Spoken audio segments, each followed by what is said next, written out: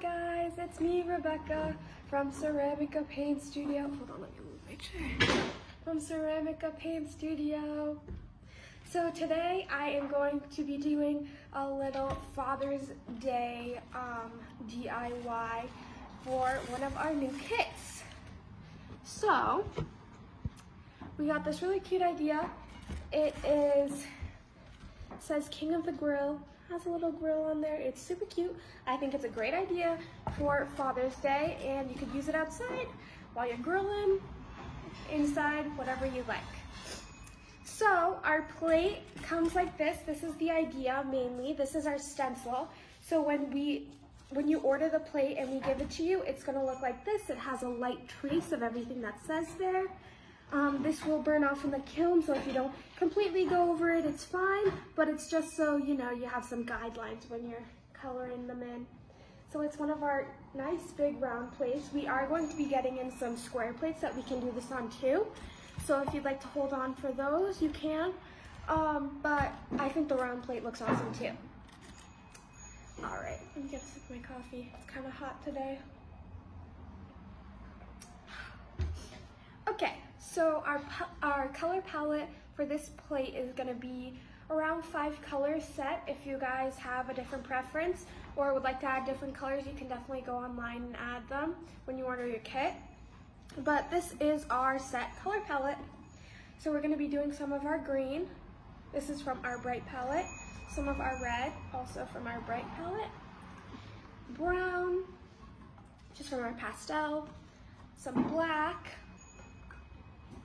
and some blue. All right, so those are our colors.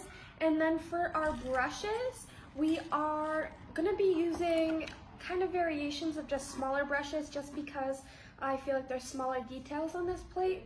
So I have a thicker square one right here, a really thin one, and another thinner one that's even smaller, just to do like all of the little edges. Because I think it'll be easier that way. So we have our traced outline. You can see that pretty well right there. It's really light, but trust me, you can see it.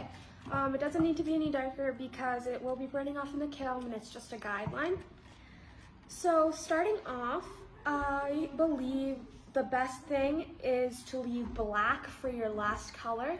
So I plan on doing these letters in black just to make them really pop on the white background.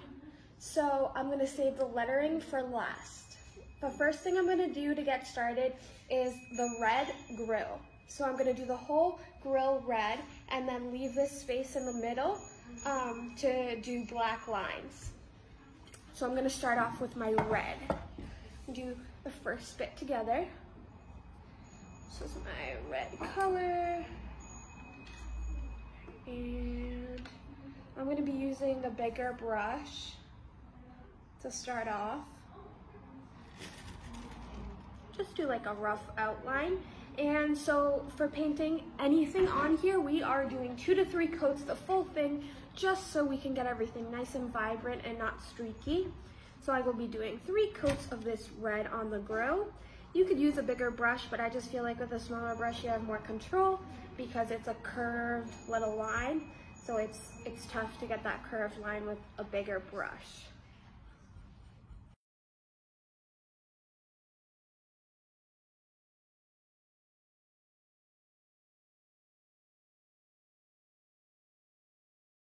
Okay guys, so I finally finished doing the little grill. Looks pretty cute. I ended up using like all of my brushes just because I was picky and it was easier to do thicker brushes in some parts and thinner brushes in other parts. So now that I have the red done, I think I'm going to go in for the brown. The brown is going to be these bottom little legs that it has right here. And they're already sketched out. So I forgot to mention this, but these are sketched out in the colors that they're supposed to be. You don't have to make them that color, but it does make it easier if you want to follow this tutorial to the T. So I think next I'll probably go in with the brown and do the little legs. So this is pretty much just, you know, taking your time you know, making it look however neat or unneat you would like it to look. But yeah, just taking your time. I recommend definitely using your smaller brush for the legs because they're thick at the bottom, but then they narrow up. So I'll probably be ending up using this brush. It's one of my thinner ones right here. I'll use that brown.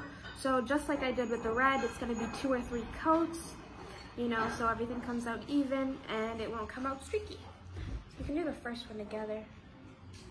I always like twirl my brushes like this after I wash them so the hairs on the brush don't like go all over the place when I'm painting.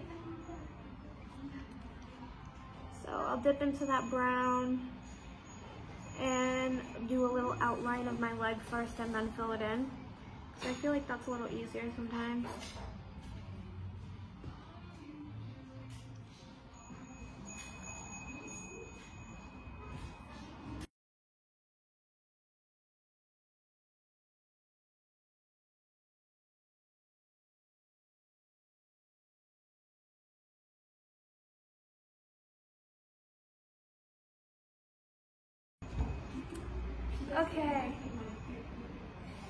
Okay guys, so I finished up doing the 3 layers of the brown paint for the legs of the grill. It looks like this.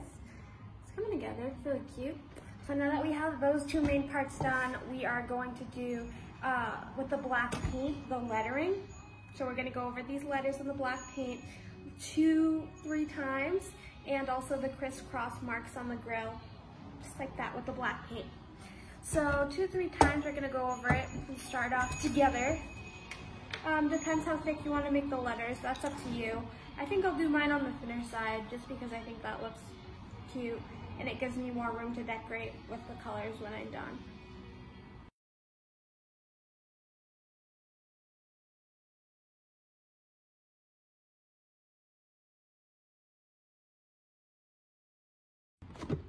Okay guys, so I finished doing all of the black lettering and the black crisscross for the grill, so it looks awesome like this.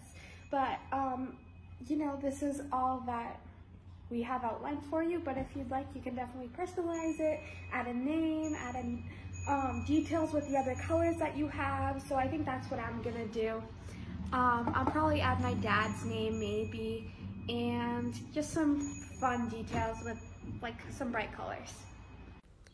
So this was our finished product of our Father's Day plate.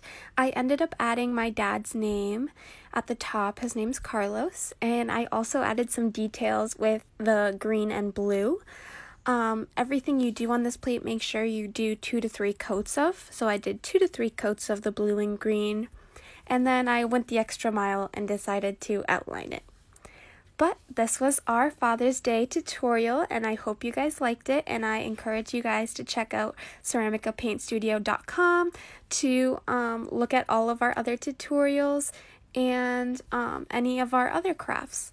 So thank you so much for watching, and I'll see you next time.